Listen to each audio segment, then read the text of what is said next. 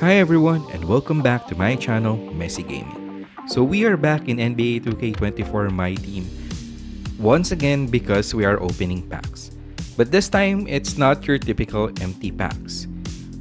Well, the thing is, I have already opened the packs and I'm just here to update you on what I got. This is going to be a more of an update on my Bionic set pulls. Now, I've been pretty unlucky. In my past videos, you might have watched it. If not, please do. I have been pretty unlucky in the Bionic set pack opening. Spent some BC, but still not able to get the good ones, the good dark matter ones. I also locked in, but I kind of feel that what I got was pretty meat. So I've let go. I stopped using empty to open packs. And I just relied on the packs that we get from challenges and exchange packs. So guess what? I got pretty lucky. So I have recorded some of the lucky exchange packs that I did, and I'll be showing it to you here on this video. Well, let's go ahead and look at the packs that I've opened where I got free. Yes, you heard it right. Free dark matters.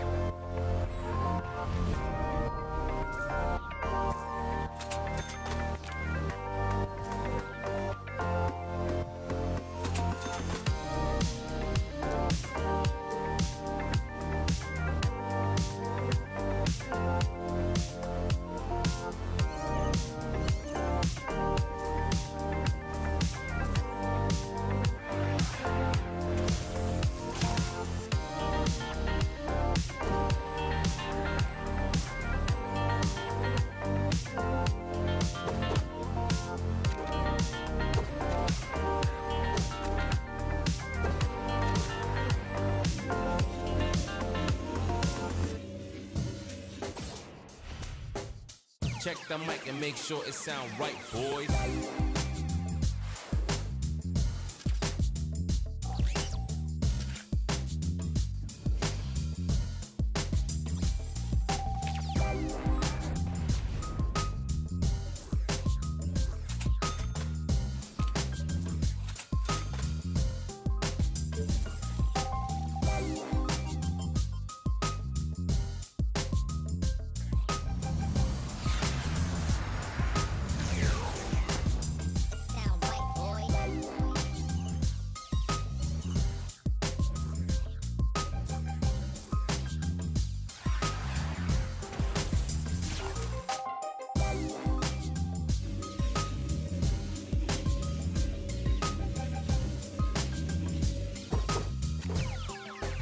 It sound right, boys.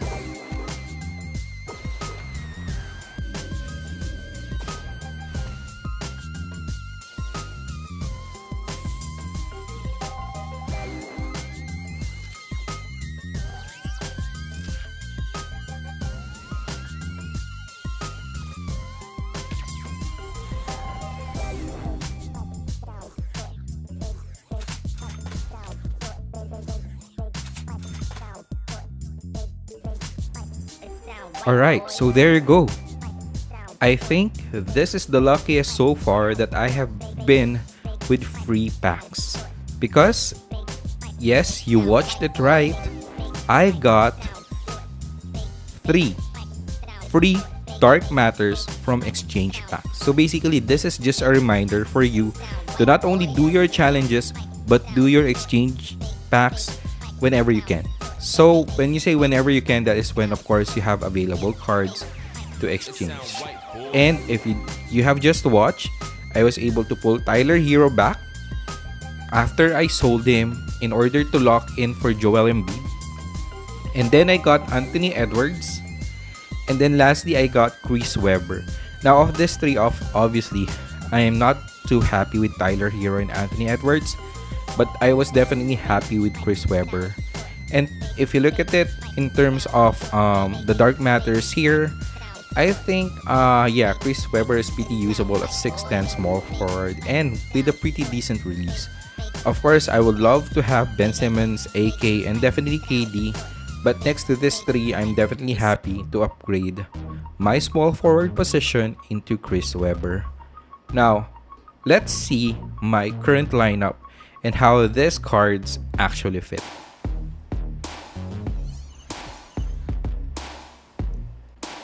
So yeah, well, I'm currently running this lineup as my best lineup, which I use for Unlimited. And yes, it is pretty stacked, especially when I've added the Kembe Mutombo from which I got from salary cap. He's an amazing center with, I think, the fastest release so far with the center. So I was able to put Mark Eaton as my starting center and Wemby as my starting power forward.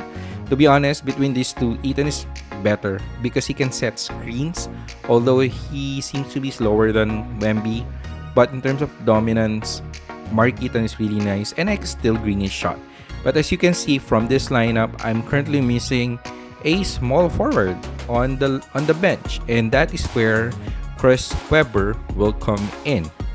Now with Chris Webber here, I'm not even sure actually if he's going to be primary or a bench small forward. But for the other two, unfortunately, I don't think I have enough spots for him, because if you look at my lineup, I currently have 3 shooting guard point guards playing, with Clyde Drexler as my primary point guard, and Booker as my secondary shooting guard, and Jordan as an alternative if any of these point guards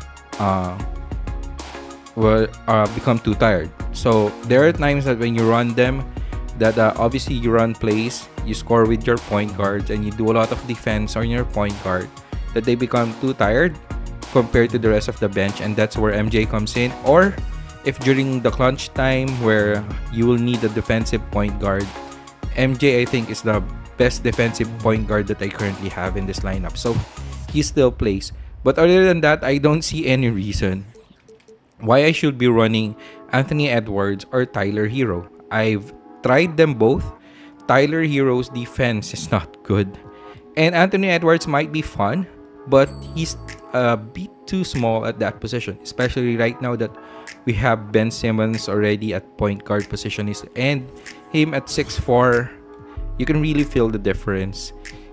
So unfortunately, I won't have any use for those two, but we did got Chris Webber, and we'll try him out, see if he actually plays over Luol Deng.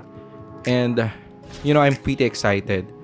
Again, I was hoping to get really a small forward for my bench, so I was happy that I get Chris Webber at least for free, and I think he will be useful. At 6'10", you cannot beat that easily. I think only him and Isaac are the current dark matters that are at 6'10" at small forward. And that release is nice, very nice. I think Amari Stoudemire as well, but I still don't have Amari because I don't really feel like grinding triple threat online right now. But yeah, since I don't have Amari, which from the reviews I've seen have a pretty slow release, I think Weber does have a faster release, and it's very serviceable. How is his linear? I think he does have normal linear. And again, normal linear is not too bad. That's MJ Dribble, right? So we have a lot of cards playing using MJ Dribble. And it's not too bad. Statistics wise, in terms of attributes, is almost complete. And he also has all badges at least gold. So you don't really need to add any more badges for him. And I think if there are no Ben Simmons on the Bionic set lineup, Chris Webber would have been the best card there. Of course, aside from the 100 overall KD, which I think even at that in this case is still debatable. But yeah, Chris Webber really is really nice. That release is not the fastest, but definitely not slow by in comparison with other bigger players. And of course, that let's see the tank meter. Yeah, I think Luol Deng is still better because Luol Deng has a better release. And I do shoot a lot with my small forward. Actually, if I did not get a small forward from this pack, I'm already thinking of running my Glen Rice when I get him from Unlimited as a small forward. But, of course, this is nice.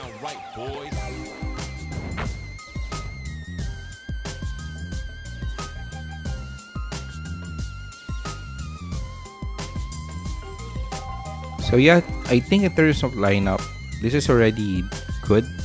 Unless something comes up this Friday, this will most probably be my lineup for this season. Of course, I'll be getting Glen Rice, and I'm already thinking if I should replace Devin Booker with Glen Rice as my bench shooting guard, or depending on which one is better, either Julius Erving or Glen Rice will be my starting shooting guard and the other as the bench shooting guard. But yeah, I think that's it for me for today. If you did enjoy this video, please consider subscribing to my channel and click the notification bell icon on so that you will be updated in case I upload new NBA 2K24 Myteam videos. Also, comment on this video on what do you think Season 7 will be. It is coming next week.